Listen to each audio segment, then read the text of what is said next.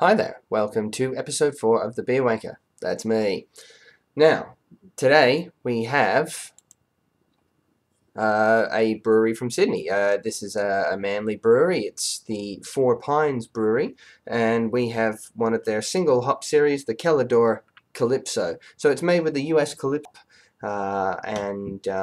this is most Four Pines matches is letting it out rather than in limited amounts in kegs to sell on tap. So let's have a look. Great. That's a fantastic gold color. Good. It did have a good head on it when I poured it. See, it's still sort of, real light citrus.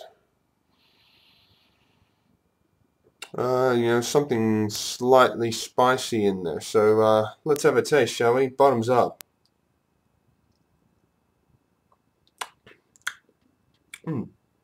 Once again, very light, very refreshing. Taste goes very, very quickly with this. So you just want to take another quick sip.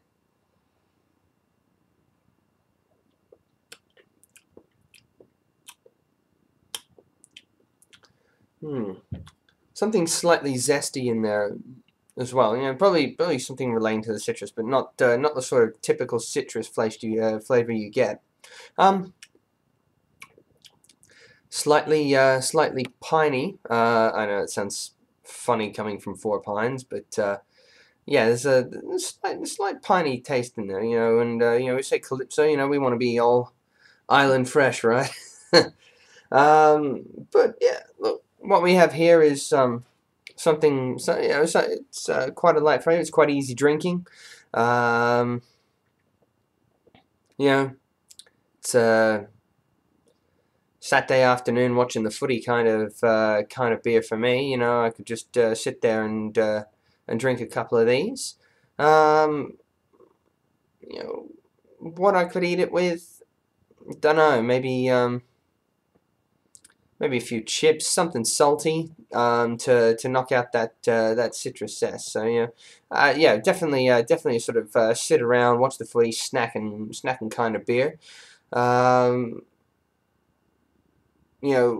As to its availability, I found this in Dan Murphy's. So it's out there. It's it's quite available. I mean, it's not in every single one. I found this around out at Rouse Hill. My nearest one didn't. Actually, my nearest Dan Murphy's doesn't have a lot of great craft beer. So, as from I'm sure most specialty bottle shops will have it. Porter's Liquor generally has a better stock of craft beer than most, or should I say variety.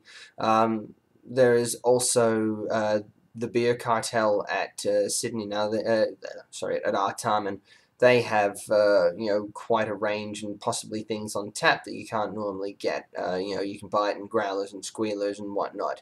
So it's definitely worth a look there. As for going out and buying more of it, nah, probably not. Once again, much like I said with the bloke, if you see it and nothing else is tickling your fancy, give it a shot. You might be pleasantly surprised. But otherwise, if there is something more of your interest, definitely go for that. That said, it's still better than average. So that's 3 pints. Until next time, drink up, bottoms up, cheers.